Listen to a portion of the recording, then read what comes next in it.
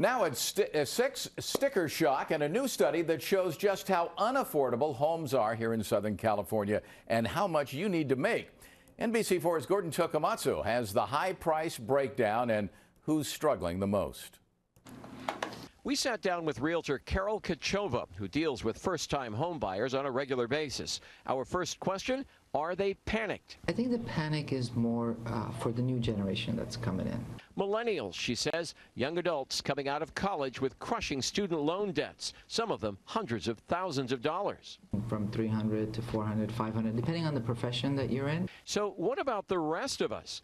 Well, here's what the California Association of Realtors says your income would have to be in order to buy a single-family home in LA County. At least $127,000.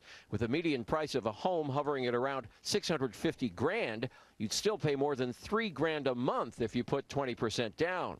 Just out of curiosity, we asked Carol what that could get you in Burbank. A $600,000 house could be a fixer-upper? In this area, yes. Wow. Yeah. But that means 3 out of 4 of us can't afford such a house because the median income in LA County is only $69,000 a year. But don't let that number scare you either. Why not? Because when it comes to obtaining financing, there's different programs. Kachova says the banks are motivated right now to get you into a home, especially since interest rates are staying low. She says you can still afford a house if you make less than $127 grand.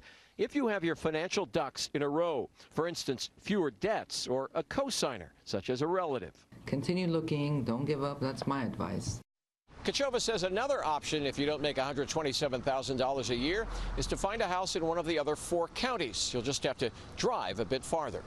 In Glendale, Gordon Tokamatsu, NBC4 News.